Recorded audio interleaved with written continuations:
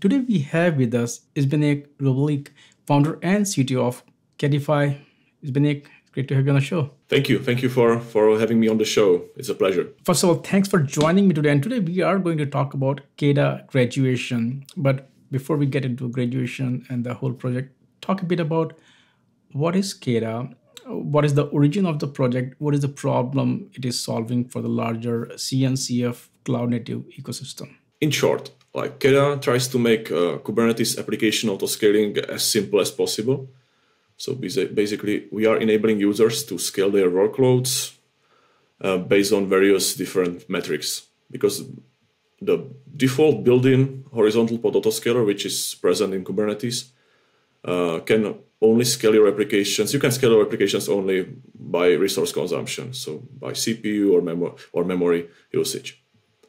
But there are certain use cases when you would like to scale your application by a different set of metrics, maybe some custom metrics, maybe some events happening in the external system, and this is what KEDA provides. So we are trying to not build something new, but we are extending the capabilities of Kubernetes and the HPA. So we are building on top of it. So imagine, for example, the simple use case I'm usually giving is that imagine that you have some application that is a consumer. It is consuming some messages and processing those messages. And it is consuming the messages from some event system or messaging system, for example, Kafka. So it could be like Kafka topic. And you would like to autoscale your application, the consumer, based on the number of unprocessed messages in the Kafka topic. And this is what KEDA does. Plus, it enables you to scale to zero. Because HPA cannot scale to zero, but with KEDA you can scale your applications to zero. So if you don't have any load, the application is scaled to zero. If there is a load, the application is scaled appropriately. So it saves cost and all these problems that we are facing these days with Kubernetes and trying to mitigate costs of our applications and also trying to handle all the load and everything that's coming to our application. While we're talking about this, can you also talk about, of course, Kubernetes is, of course, mature.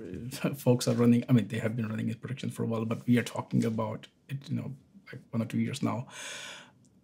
As it has moved to production, what are some of the day-to pain points? And of course, there are some challenges that come with a complex system like Kubernetes itself.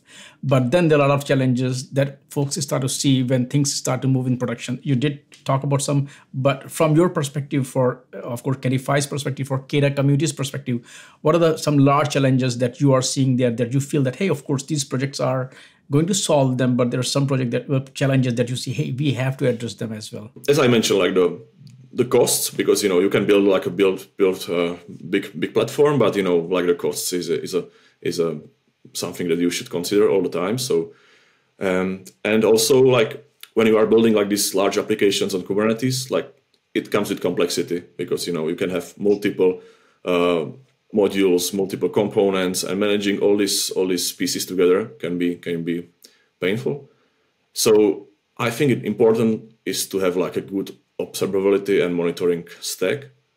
So then you can, monitor your application, your platform, and based on that, you can decide, okay, maybe this part of the platform needs, maybe some scale out, we need more replicas. Maybe this is something that we are over provisioning. So we are having a lot of deployments of this component, but we don't need it. So basically, I think this is the challenge that we can see right now, to get the correct metrics about the usage of different components of our application and then configure the portfolio based on that. Now, can you also talk about the origin of the project?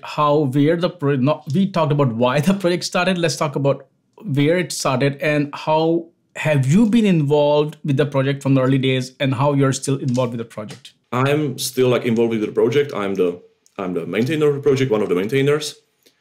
And the project has been started in 2019 by Microsoft and Red Hat as a joint operation. We tried this POC on autoscaling. I joined early on this project, and then we were okay. This is nice. This is something that can be beneficial for the whole community. So later on, the project has been donated to CNCF. It was after a couple of months, we donated it to the Sandbox project.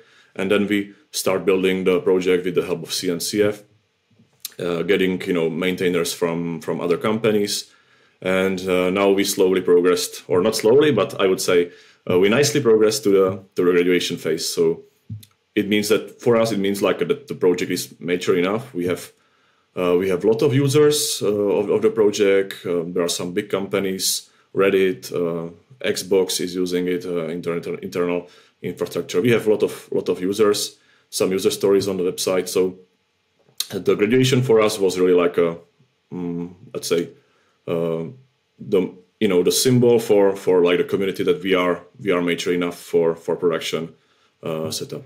I mean, as you said, the project was started in 2019, a collaboration between Microsoft and Red Hat.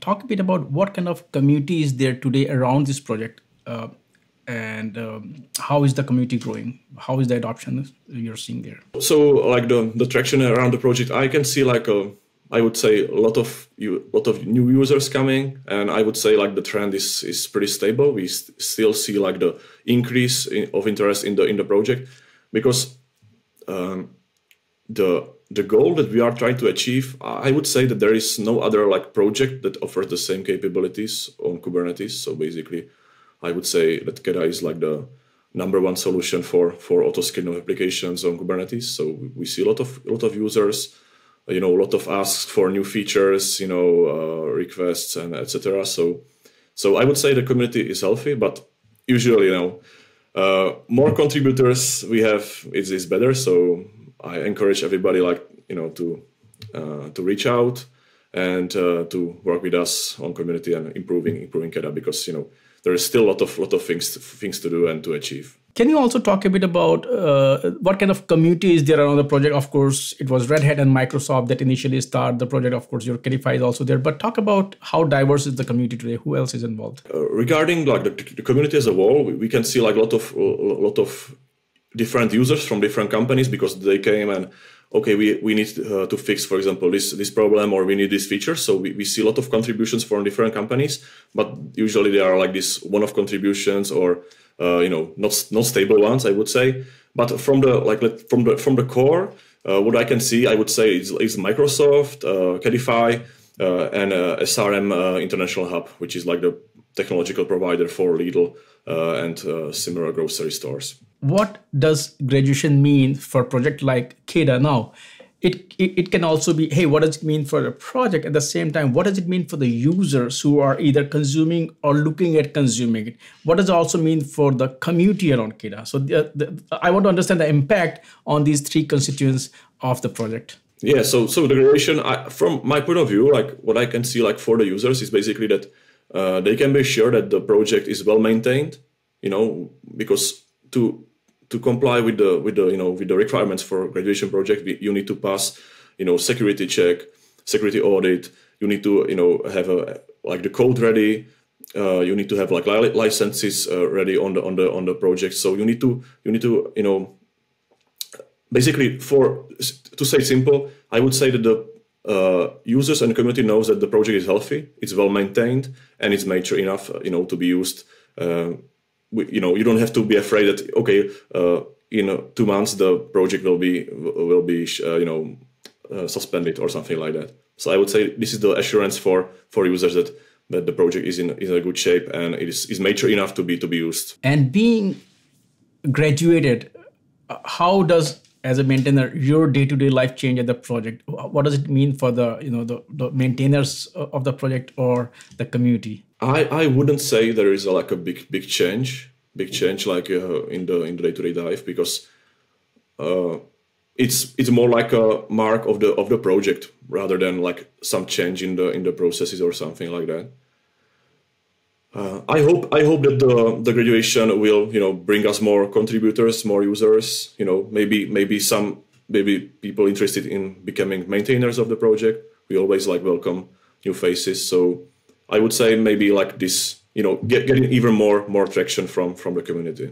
Can you also talk about the cadence, the release cycle of this project? We usually try to release a new version every 3 months. It may be like a couple of weeks off, but basically we are trying to stick to this cadence. And we as a community, if I'm not mistaken, we like kind of support, like community support, like the last 3 releases, I suppose. Maybe I'm wrong on this, but something like that. So we try to release new releases every 3 months. And we always try to, bring something new to the project, new features and, new stuff.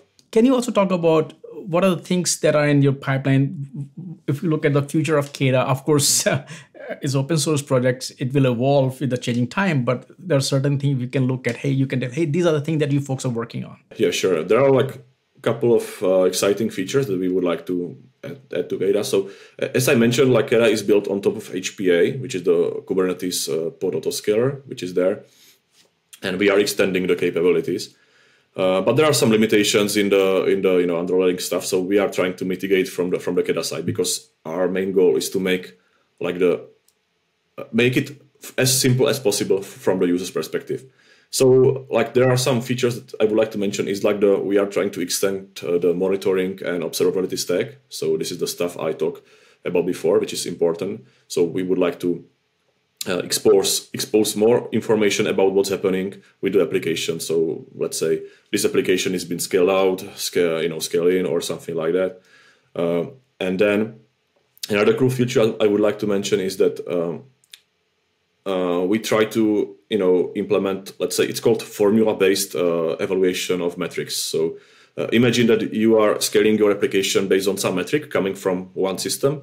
But maybe you have like multiple different systems and you would like to scale the application based on multiple metrics, but you would like to introduce some kind of logic between the metrics. So let's say if this metric is above 100, but this is below 50, do this. So more like this query approach, when you can specify the formula and the final scaling will be a result of that. So this is the, I would say, like the main two areas that we are trying to improve at the moment. So which is the observability monitoring and this more advanced configuration capabilities regarding metrics. Zbynek, thank you so much for taking time out today and talk about this release. And I would love to chat with you folks again. Thank you. Thank you very much. It was a pleasant talk. Thank you.